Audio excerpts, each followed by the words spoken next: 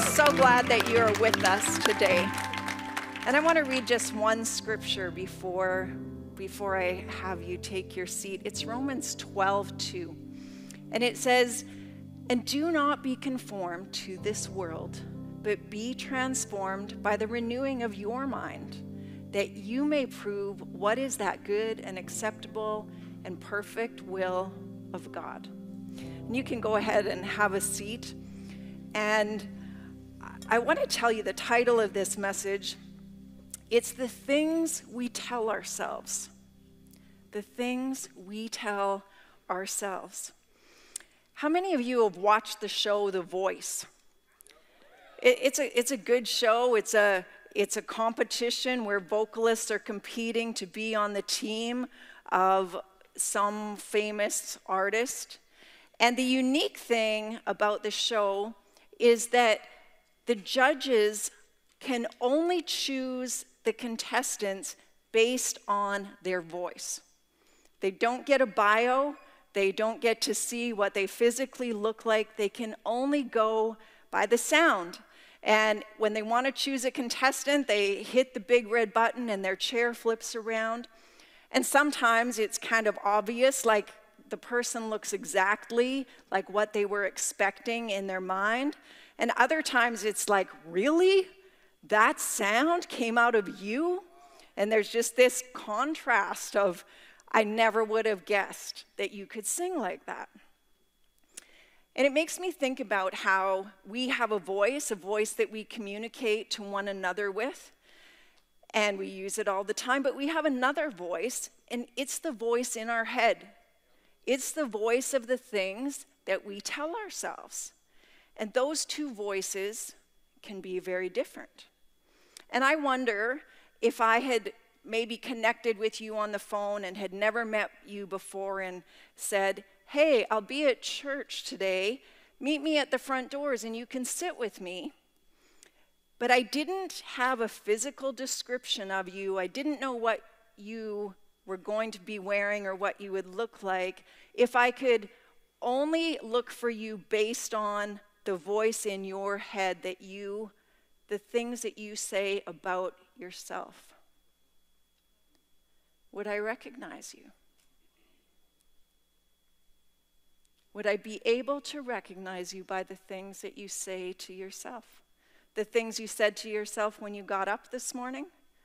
The things that you said to yourself as you got ready? The things you said to yourself as you were getting ready to walk into the auditorium? Was it, if I heard that voice, would I think, this is an amazing person, a son or daughter of the King? Or would I think, this is a misfit? Would I think, this is someone with something to contribute? Or would I think, this person's a burden? If I was listening to the things you say about yourself, who would I be looking for? It's a good question.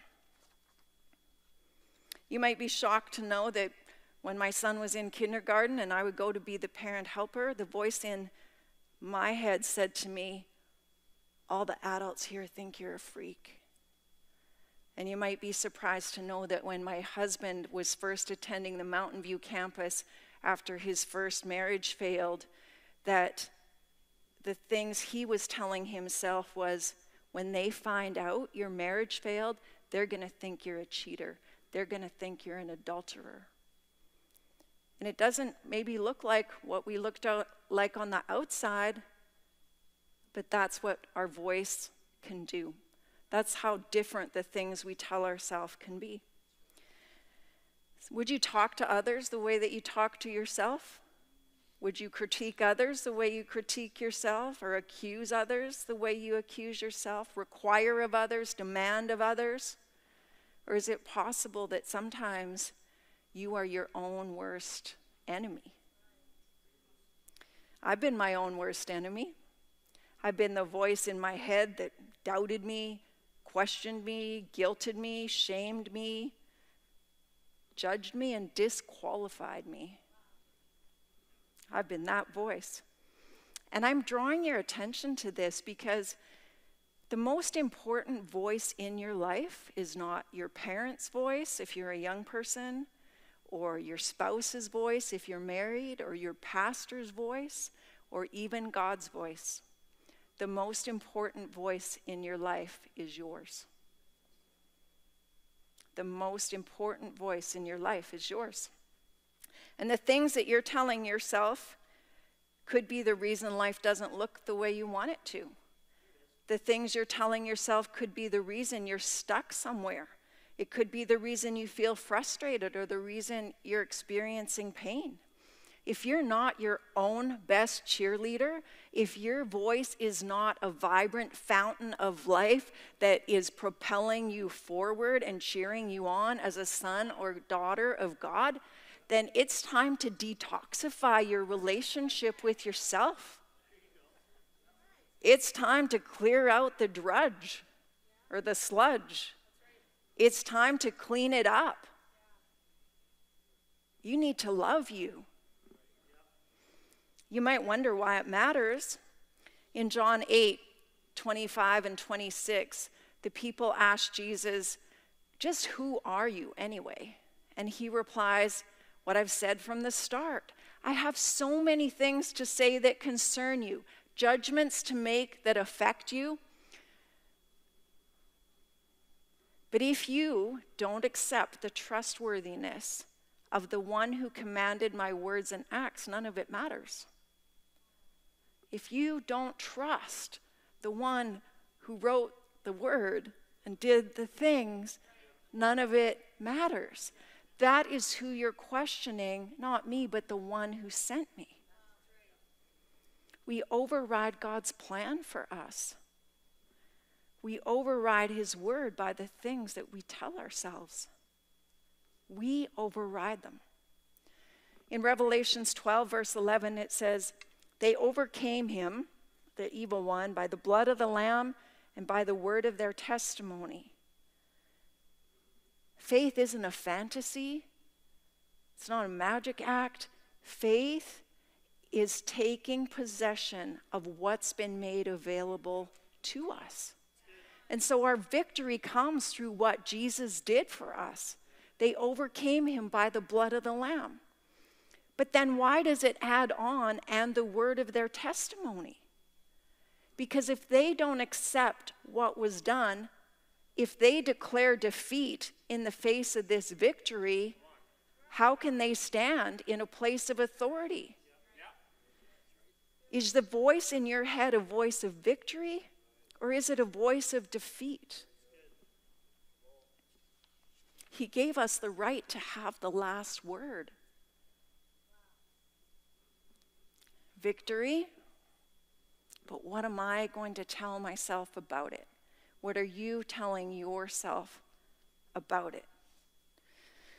Some of the things that we tell ourselves are powerful family histories that we recite over and over, and we can exalt them above God's word, and we can say, well, my dad was like this, and his dad was like that, and so I'm like this, and my son's like that. And we can say, my grandma had breast cancer, and my mom had breast cancer, and I had breast cancer, and so now my daughter's getting tested for breast cancer. And we've never had money. My grandparents went through the 30s, and they didn't have anything, and my parents didn't have anything, and we're just people that don't have anything. Or we tell histories of addiction or histories of sickness, or we just tell them. We exalt them above God's word. And guess what that testimony does? Mark 7:13 says, making the word of God of no effect through your tradition which you have handed down. We can make God's word of no effect by the things that we tell ourselves. And then we pass it on. We can pass it on. We don't just override God's word with the stories that we tell ourselves, but we actually influence how other people see us and treat us. In Numbers 13, the spies have gone into the promised land, And they've seen the goods. They've actually seen evidence of the promise. They've seen the land flowing with milk and honey. They drank it, they ate it, they tasted it, they brought the grapes back. But they still had what they told themselves above that. And this is what they said. There we saw the giants, and we were like grasshoppers in our own sight. That's what they told themselves. But then there's one more piece. And so we were in their sight. That's how we looked to them. That's how they saw us. And when we tell ourselves things about ourselves that don't line up with the Word of God, we also project it to other people to see us that way and to treat us that way. We project it to other people. If you think about a stronghold of rejection, and I came out of a family with strong lineage of rejection, you project it. You expect it. You tell people by the way you interact with them that they should reject you. And you wonder why it keeps happening. It matters so much what we're saying to ourselves. And we have the opportunity to make a different statement when we recognize, maybe I've been saying some things I shouldn't. And instead of saying, I was a grasshopper, we can stop it and we can say, grasshopper? I don't think so. Rejected? I don't think so. Unwanted? I don't think so. Terminal?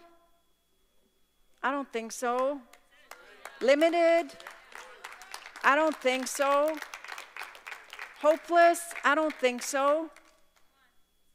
What a powerful statement that we can make with the changing of our mind. Like it or not, we're living the results of what we think. And that might sound kind of extreme, but think about salvation. In Matthew 3, verse 2, it says, in the Amplified Version, repent, change your inner self, your old way of thinking. Not like feel really bad about it. Repent, change your inner self, your old way of thinking. Regret past sins, live your life in a way that proves repentance, which is changing your inner self, your old way of thinking. Salvation comes through a change of thinking. And it's not one time. It's just like I read, Romans 12:2. Don't be conformed, but be transformed by the renewing of your mind. Every time you encounter limitation, ask the Holy Spirit to show you anywhere where the things you're telling yourself are exalting themselves above God's word, where they don't line up. I know that sometimes we can respond to statements of responsibility, which is what I'm giving you, with this attitude of, but you don't know what I've been through. And I don't. I don't. We've all been dealt a hand. And that's just life. But I've got a hand of pain of my own that I've been dealt. And so I have some understanding. And so I was conceived illegitimately, which meant from a young age I knew I was unwanted.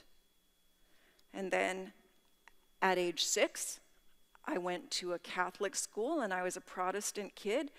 And I heard this thing called the gospel and found out I was a dirty, rotten sinner. But I was a Protestant, which meant there was no way for me to make myself right with God. And I just realized I was bad. Just bad. And then when I was about 11, I was sexually abused by a pastor. And it didn't feel right. And I eventually told. But the response of telling was that they moved him. They didn't stop him. And so I decided, well, then I must be the one whose fault it was. I must be guilty. And I'm not wanting your attention to go to the things that happened. I'm wanting your attention to go to what I told myself.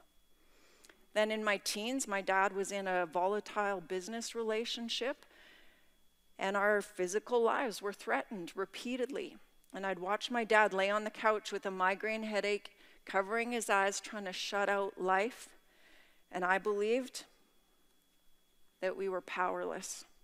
When bad things happen, there's nothing you can do about them.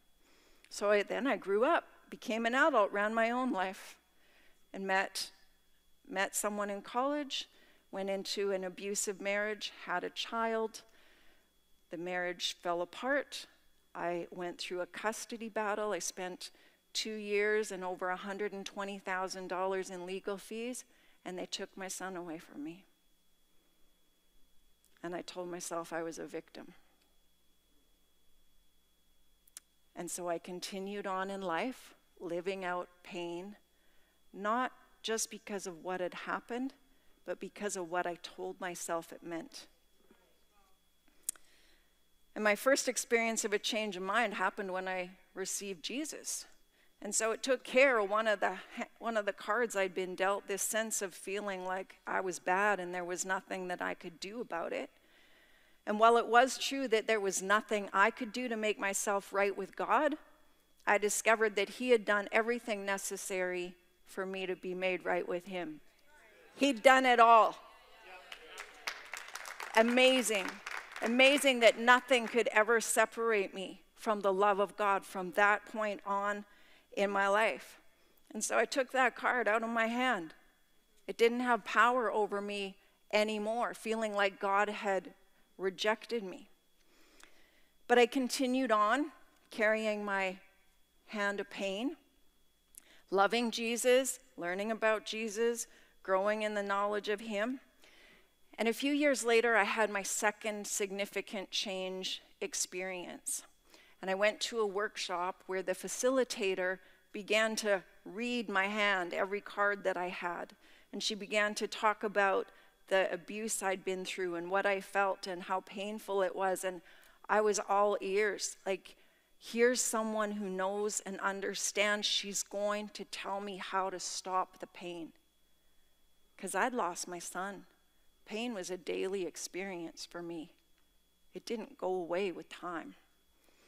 And so I listened because I think she's going to start sympathizing, and I think she's going to start accusing in empathizing with me. And instead I hear her say, this way of thinking. And my mind kind of goes on fast forward going, this way of thinking, what's she talking about? How can there be another way of thinking? And if there is another way of thinking, what is it? And then I kind of tuned back into what she said, and she started talking about a victim mentality. A belief that life just happens to you and there's nothing you can do about it. It's like thinking that you just get handed the script every day to see what's going to happen instead of being the author of your story. And I found freedom that day. Not because I got a divorce, not because someone rescued me from bad circumstances. I found freedom because I went, rejection, abuse, terror, victimization? I don't think so. I changed. I was not the same person ever again because I had changed my mind.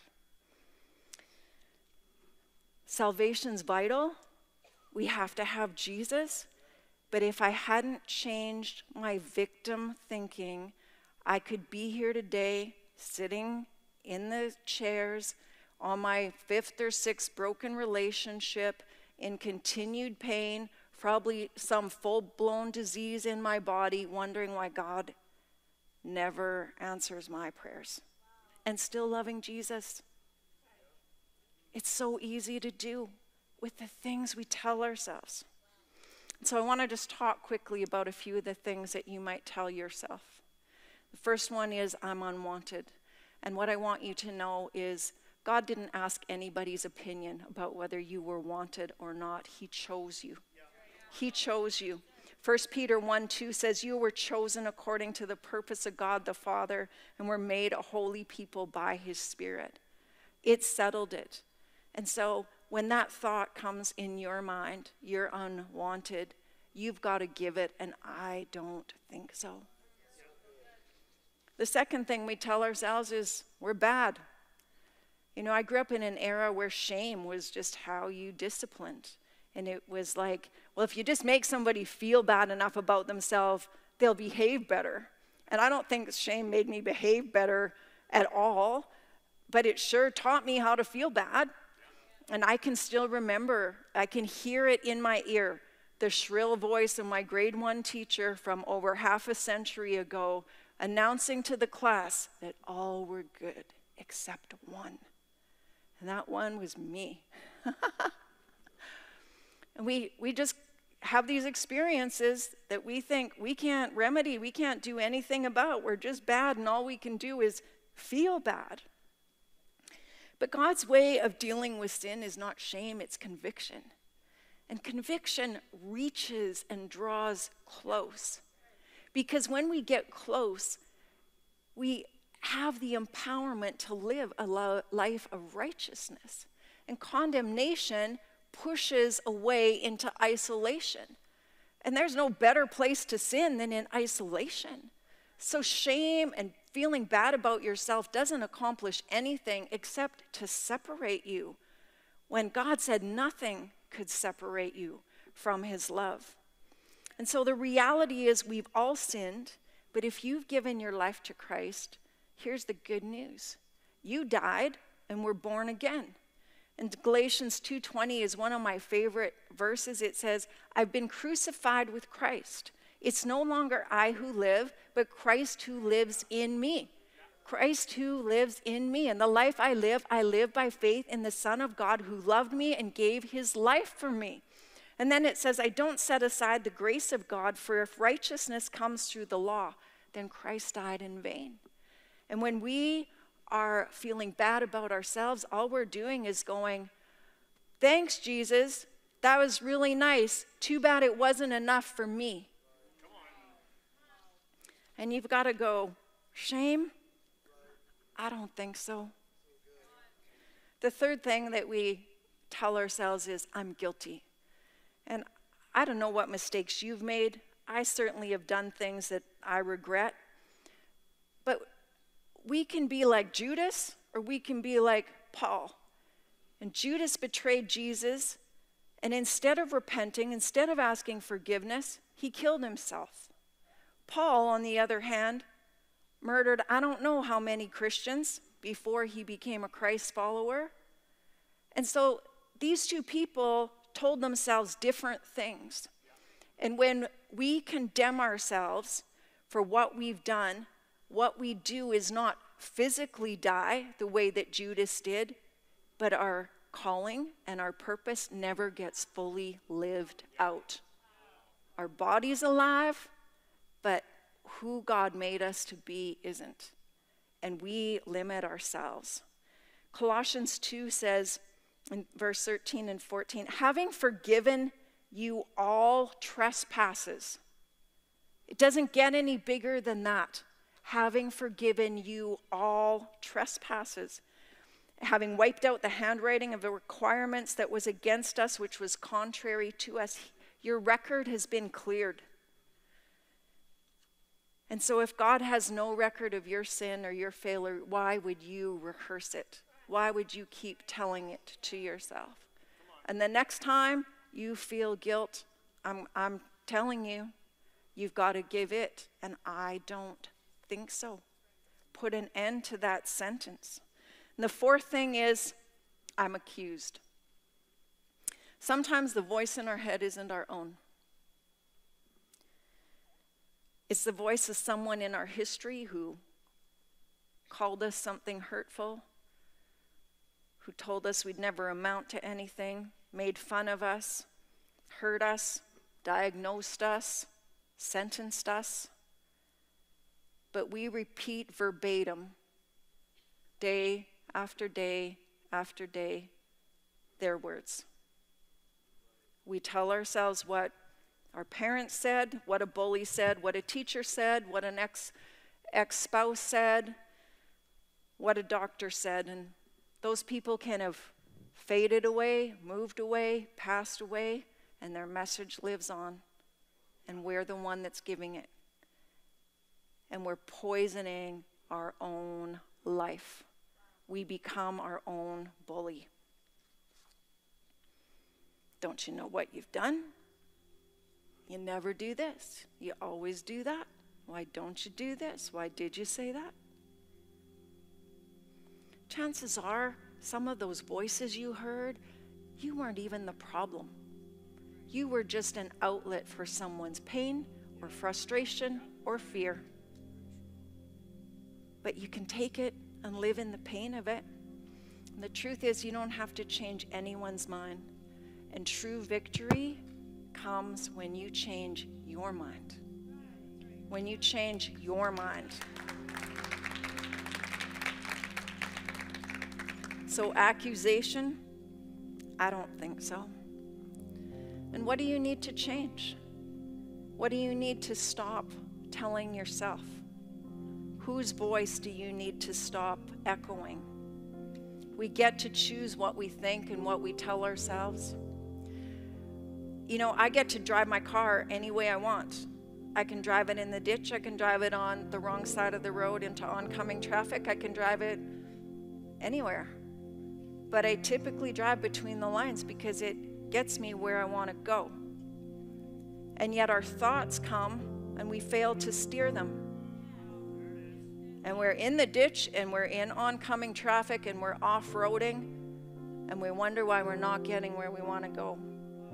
And this is how God, these are God's lines on the road in Philippians 4. And I want you to hear it thinking about the voice in your head. Summing it all up, friends, I'd say you'll do best by filling your minds and meditating on things true, noble, reputable, authentic, compelling, gracious, the best, not the worst, the beautiful, not the ugly, things to praise, not things to curse. Put into practice what you learned from me, what you heard and saw and realized. Do that, and God, who makes everything work together, will work you into his most excellent harmonies. You can't tell yourself whatever you want and experience a John 10:10 kind of life to the full till it overflows. You get to choose, but you can't choose anything and have the kind of life that this says about you. Because as you think it, as you tell it to yourself, you create it and you experience the pain of it, whether it's true or not. 3 John 1 verse 2 says, "Beloved, I pray that you may prosper in all things and be in health just as your soul prospers." Your soul prospering means the voice in your head has to be a fountain of life. And if it's not, it's affecting your prosperity relationally, financially, spiritually, and it's affecting your physical health. It's time to line our thoughts up to what God's word says about us, what he calls us, and to preach that to ourselves. How beautiful are the feet of him who brings good news right in our own mind. And you wake up and you celebrate you, and you wake up and you tell yourself the things that God says about you and the things that God has for you. Those are the kind of things you're meant to tell yourself. And so today, I speak over you the freedom to change your mind. No matter how many generations the stories have been going, I speak the freedom to stop repeating them. No matter what was said about you, what you were sentenced to, what you were diagnosed, I speak the freedom to say, I don't think so. I speak the freedom to break off the conformity to the ways of this world, that you might be transformed by the renewing of your mind. I break off the labels, I break off the limitations, I break off the restrictions, I break off hopelessness, and I just free your minds to hear and to see what He says about you. If you're here tonight and you've never given your life to Christ, this is what I want you to know. God became a man in Jesus Christ, and Jesus lived the life that we should have lived without sin. And He died the death that we should have died in punishment for our sin. And 3 days later, He rose again, proving that He was the Son of God and making the way for our sins to be forgiven and us to have eternal life. If you've never given Him your life, if you've never received His forgiveness tonight, I just want to ask you on the count of 3 if you would raise your hand so that I could pray that prayer with you. 1, 2, 3. If you'd like to pray that prayer, I just invite you to raise your hand. And then as we just continue in this moment of worship, I want to invite you to let the Holy Spirit bring to mind the things that you need to transform. Let Him illuminate what you've been thinking that's been holding you back or keeping you captive, and let freedom come as we worship. I am chosen, not forsaken. I am who you say I am. You are for me, not against me.